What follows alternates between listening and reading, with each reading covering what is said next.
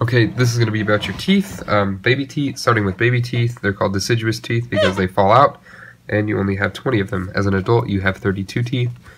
How teeth are named: the front two are called incisors, the pointy ones are canines, and then you have your molars in the back, and those are more flattened for grinding. The incisors and molars are more for ripping and tearing of meat, and the molars are more for crushing and grinding of that food to help turn it into a bolus. And because we're omnivores, we have both types, so we can both eat meat and plants equally well.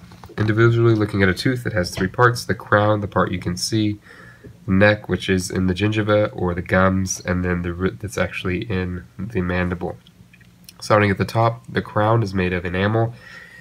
Enamel is the hardest substance in the body, and it covers the tooth. When there's a cavity, that is the piece of the tooth that has actually been eroded away.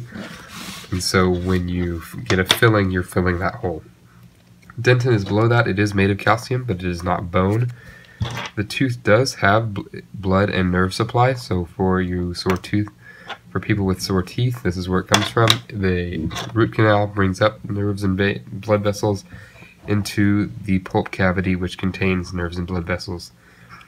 The tooth has also a root. Baby teeth don't have roots, and the root holds the tooth to the mandible via the periodontal ligament. Some diseases in the mouth would be gingivitis and periodontitis. Gingivitis is just a swelling of the gums, and periodontitis is when that is even worse and more inflamed. I hope that was helpful.